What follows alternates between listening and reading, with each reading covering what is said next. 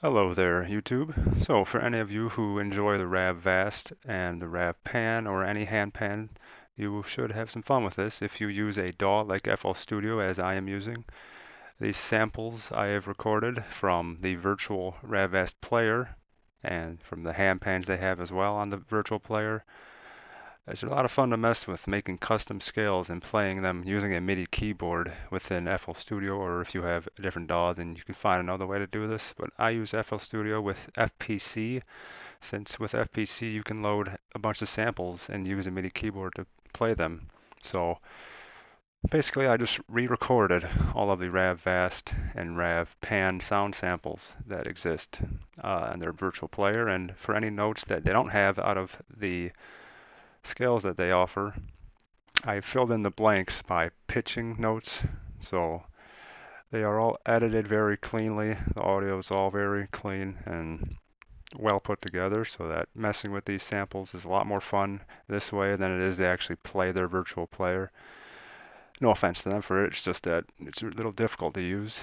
Whereas in this case, you can make any custom scale you can possibly imagine. You can go up to 16 or 32 notes.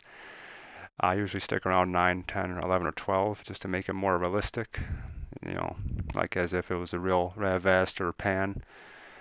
And so, first thing I need to mention though is for all these RAVVAST samples that I had made, I had originally saved them all in 432 Hertz.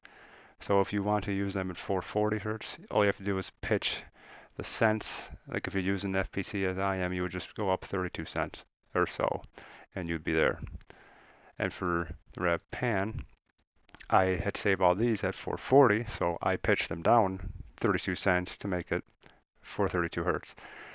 And so I already have loaded some samples here. All you would do with FPC is just click and drag out of this is the Rav notes, and these are Rev Pan. You would just you would just click them and throw them in there. You would do whatever you want with the custom scale. I have E2 through probably G5, I would say. So you have a very broad spectrum of notes to use. And right here I have G Pygmy with 12 notes, and I've added some to the top to make it a little more interesting. And I also have added effects to it so it'll sound a lot different from a standard. It has EQ and compression and all that good stuff.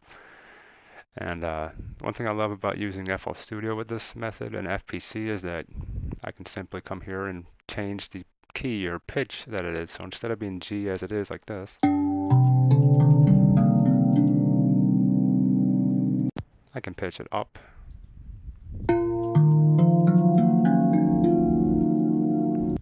or down.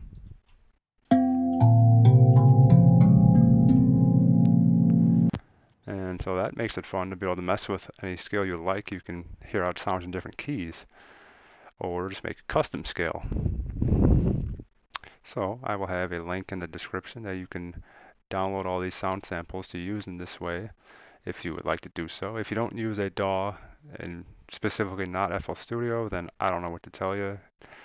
And this is the method I came up with to do the whole process. So otherwise, I don't know what use these samples would be if you don't have FPC to use with it. I'm sure other DAWs might have something similar. So yeah, there you go. I hope you enjoy. Have fun messing with samples, and I'll leave with a little tune.